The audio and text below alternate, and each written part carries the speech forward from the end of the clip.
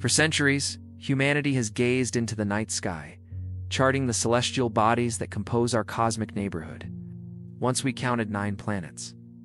But in 2006, Pluto was reclassified, leaving us with 8.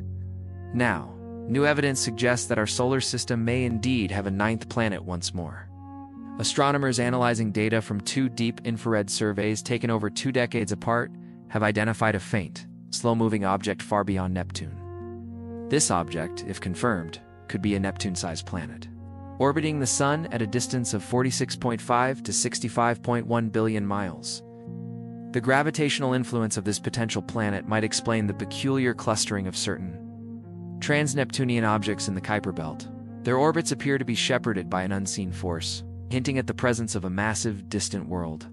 While the evidence is compelling, confirmation requires further observation. Future missions and advanced telescopes may soon unveil the secrets of this elusive celestial body. This is Cosmic Dispatch, 1-minute updates from the edge of the universe.